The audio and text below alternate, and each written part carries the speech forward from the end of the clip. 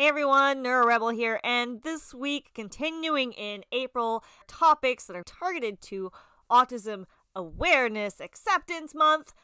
This week, we're talking about autistic acceptance, empowerment, and inclusion, and why we really need to move beyond awareness for autistic people this April.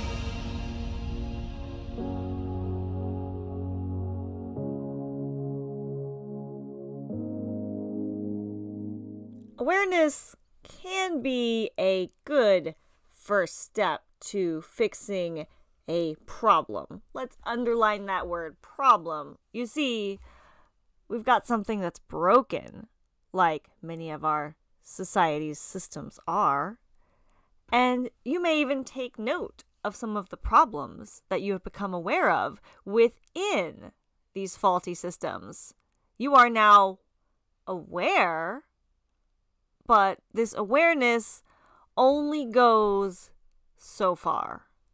Being aware of a problem and being aware of something is not the same as taking action. Awareness is very limited because it doesn't move further into doing the steps that are needed to truly include, empower, and accept autistic people into a society that wasn't necessarily set up with us in mind. This is not the only issue.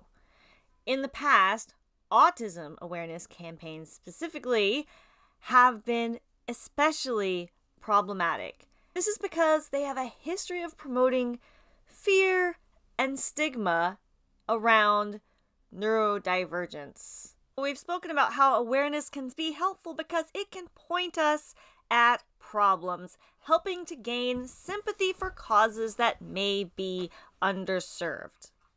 But autistic people are not a problem. We are human beings.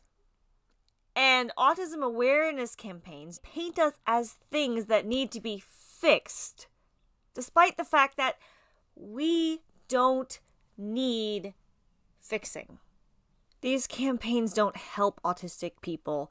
They help make money for companies in the medical industry that serve to profit off autistic people, the autism industrial complex. It's time to move beyond awareness. We are all aware of autism now. We know autistic people exist. It's time to start thinking about the human side of things, what autistic people need, and how we can fix society's systems so that neurodivergent people can be fully included and empowered. There's a Brené Brown quote I really love. I really love Brené Brown in general. But this particular quote, as it applies to neurodiversity and my life, is a lot for me. And the quote is that true belonging doesn't require you to change who you are. It requires you to be who you are. This is what autistic people need. We need for society to stop asking us to change who we are and allow us to be who we are. Acceptance is the next step. Autistic people need the freedom to accept and appreciate themselves. I'm autistic. I'm asking you not to make my birth, life, and eventual death as an autistic person into a tragedy so people can be aware of my struggles as an autistic person.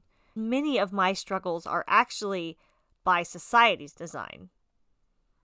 The society that was set up without my needs in mind, telling me I'm the problem, that I need to straighten up and fit in to a system that won't bend. It hardly seems fair that autistic people have been doing most of the bending for many years now. Is it really that horrible to ask for some flex that we might meet in the middle? Except that some of your systems are, in fact, broken, and are going to need to be modified to make things equitable for neurodivergent people moving forward. Except the human side of the autistic experience, instead of the very heavily medicalized story that's been told. Start accepting and even appreciating autistic people and experiences. Accept our strengths, our weaknesses. Accept the duality that is in our human existence. Thank you so much for hanging out with me this week. I know these videos this month are a bit serious. I'm really grateful. Help spread this information. Give it a share. If you learned something new today, drop a comment. What did you learn today? Or did this inspire any of your own thoughts? I'd love to hear your thoughts and comments and ideas and even video suggestions below for future topics, because after April, we will get back to our regularly scheduled content. I want to give a quick shout out to the subs. Not the sub sandwiches, the subscribers. The subscribers who are subscribing on Patreon, Facebook, and now YouTube. I am very grateful for you giving that little extra to subscribe to the NeuroDivergent Rebel blog and help me to continue to create and put out quality content on a regular basis. I couldn't do it without you. Thank you so much for your help. Whether you are subscribing or sharing, interacting, commenting, or giving video ideas, I am very grateful that you are here, each and every one of you. Thank you so much. I will see you next Wednesday. Bye!